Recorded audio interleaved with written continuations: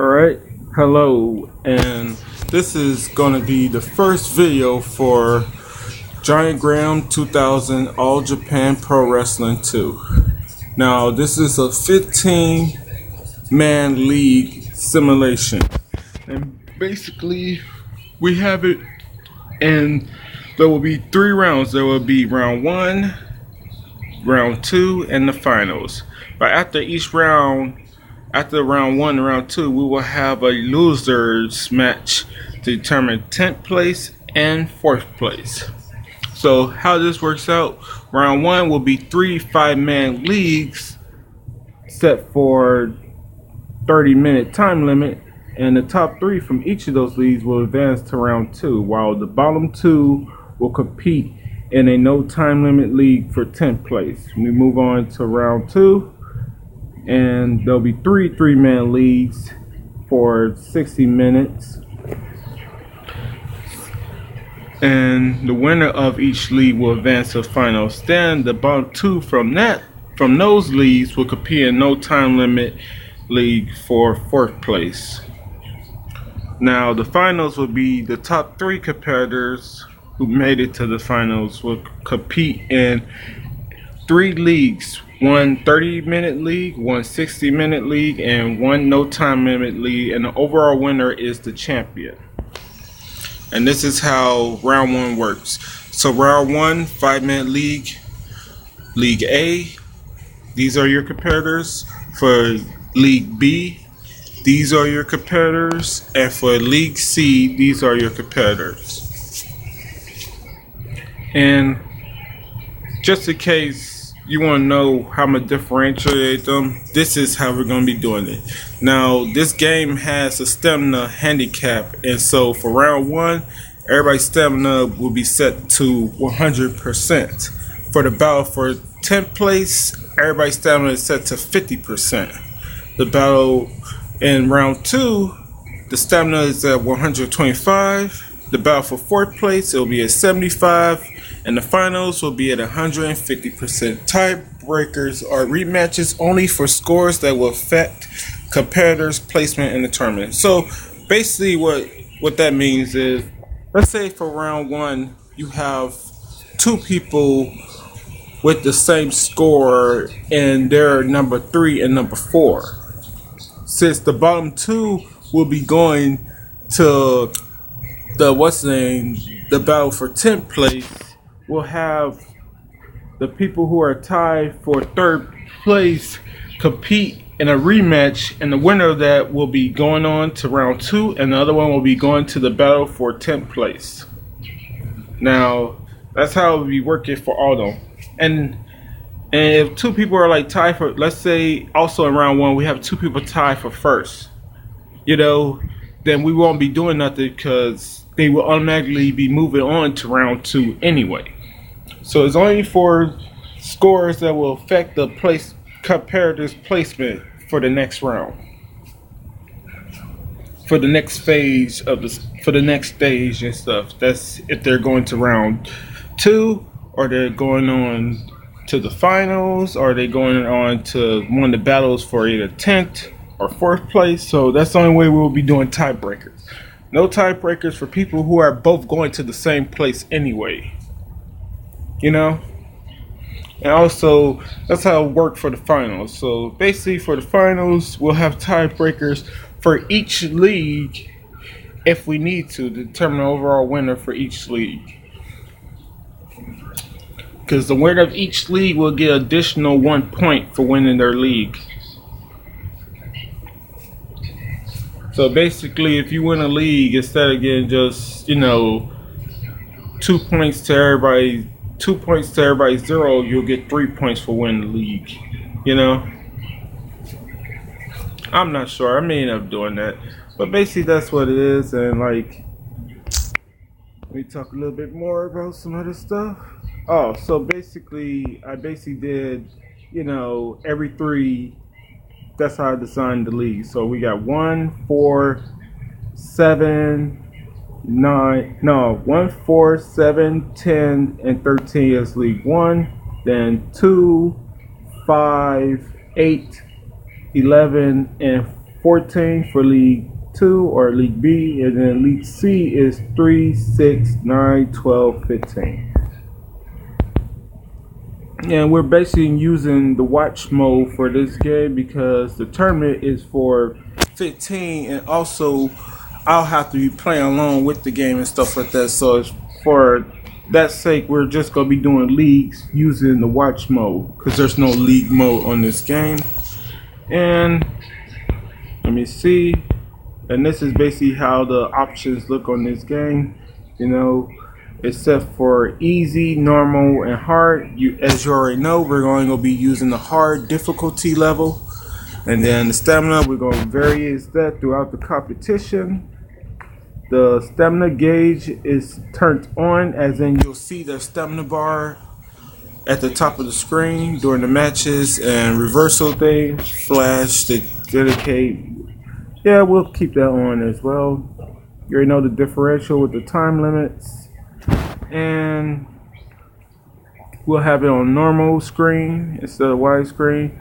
And sound, I do want it on mono, but stereo will work just as fine for this game. That's the only time it really affects games is when I'm playing like the 64 ones. All the other games, it's not really too much of a it mess up its sound when it's on stereo.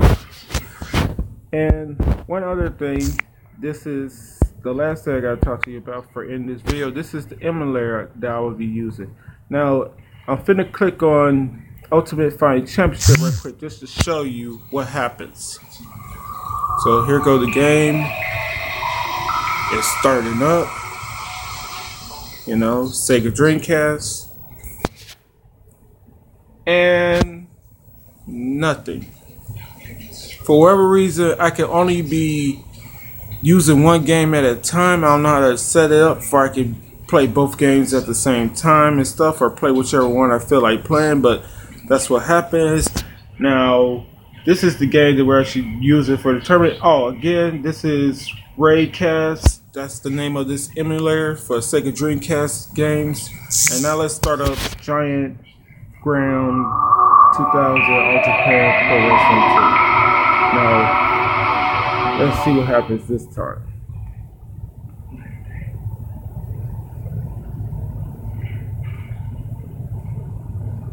This time, the game is going to start. So, the game is about to begin and stuff like that. This is how the stuff looks on here. You know, the keyboard stuff, or the controls and stuff look on here. I believe it's the third one.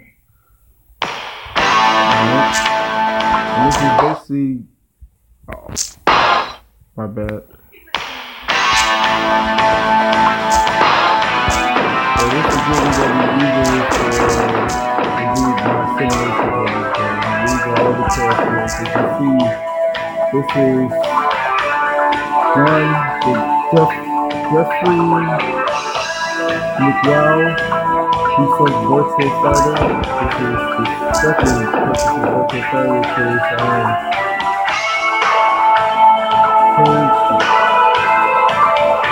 Marcus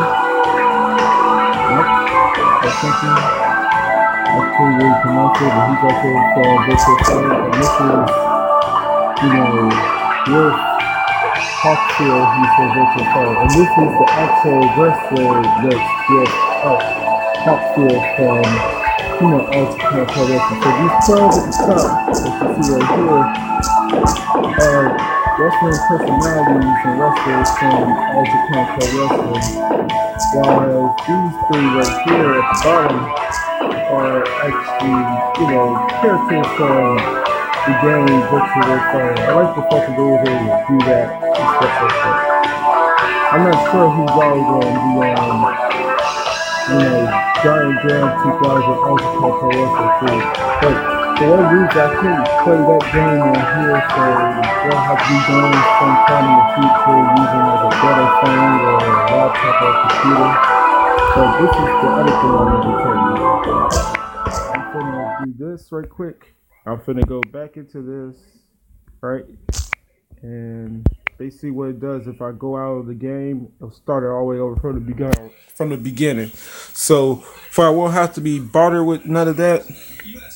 I will be writing down the scores as the matches happen to keep up with it that way, because I ain't got all day to just keep on going in and out the game and to keep on messing up while I try to, go into here and try to keep the scores up. So basically, if you don't know how this scoreboard works, basically, let's say Giant Baba won his first match. He'll get a circle, and his opponent will get an X. You hear me? And the start. So since he won, his opponent would get an X, and basically that's how it would go for all of the things and stuff like that. And it depends on how many wins you end up with at the end and how many losses you end up with at the end. And as you know, the bottom two will be eliminated. So there is only one virtual fire character in each league, as I explained earlier with the way I set it up, every 3 people. So, yeah, was it super random, but it was random enough where, I just basically did it the way it was going to turn out. So with that being said, I think we could conclude this video, and I'm not sure when I'm going to start doing these videos. I may finish another game that I'm currently doing simulations for, which is a Super Nintendo game, and I'm basically on the 8-man league, which is at the end, but I don't have to do this type of stuff because that game has its own league bracket, similar, which is basically the same thing you see on Virtual Pro Wrestling 2. I'll be doing leagues for that, except for on that game, you can only do 8 people. And that's the max, and you can only do 8 people, period. You can't do less than 8, but I found the way to get around doing that type of stuff. But what's great about that game is that I could pick which match from the league I want to see, whereas Virtual Pro Wrestling 2, it goes in its own order, and you just have to roll with the way it wants to play the game out and stuff like that. So I'm not sure when I'm going to get back started on that game. And, there's new stuff coming to Virtual Pro Wrestling 2. A lot of great new content coming along for that game when I start back to doing those simulations. And basically, that ends this video. Alright? So again, I can't keep score like I want to while this game is on. So I'll just keep score on paper, then I'll put it on here after the tournament after each league is over. And yeah, again, these are the competitors, the 12 wrestling personalities from All Japan Pro Wrestling, and the 3 characters from the video game series Virtual Fighter. And this is the settings and stuff like that. This is basically going to be the settings for, the championship. Because they're all set to 100% stamina. And then,